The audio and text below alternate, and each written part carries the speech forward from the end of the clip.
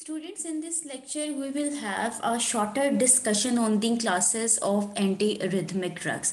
And among them, we will discuss the class 1. Basically, we know that these antiarrhythmic drugs are classified into 5 different classes.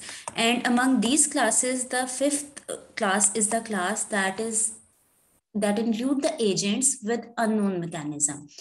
But the 4 prominent classes are the class 1, 2, 3, and the 4, which are abbreviated in Roman counting. The class 1 is the class that contains the agents that will interfere or that will block the sodium channels. Further, this class is divided into 3 subdivisions, class 1A, class 1B, and the class 1C. Then we have the class 2 agents. Mostly these agents are the beta blockers, or you can say these are the anti-sympathetic nervous system agents.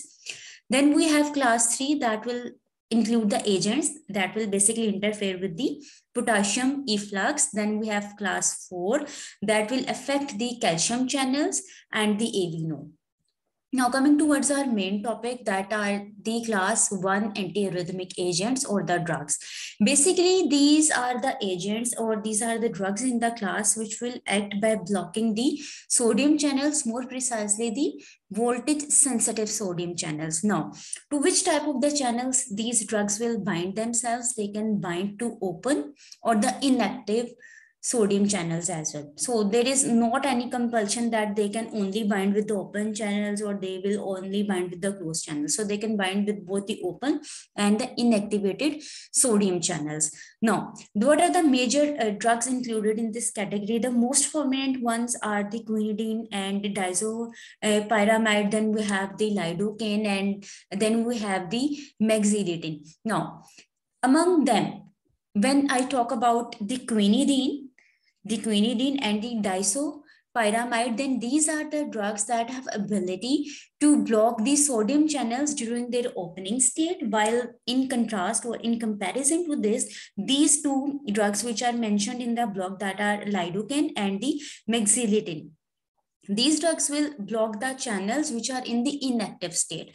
Now coming towards more detail, basically these sodium channel blockers have their declined use. Now they are not using so much because of their pro-arrhythmic effects. Now, what are the other groups? What are the other categories in this class? In this class 1 agents, in these class 1 drugs, we have further 3 groups that are basically divided on their duration of cardiac action potential.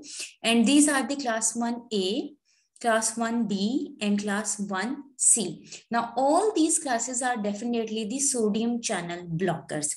Now, what this class 1A is doing, this is actually slowing down the phase 0 depolarization in ventricular muscle fibers. How? Because these are the moderate sodium channel blockers, and the examples of this include the quinidine.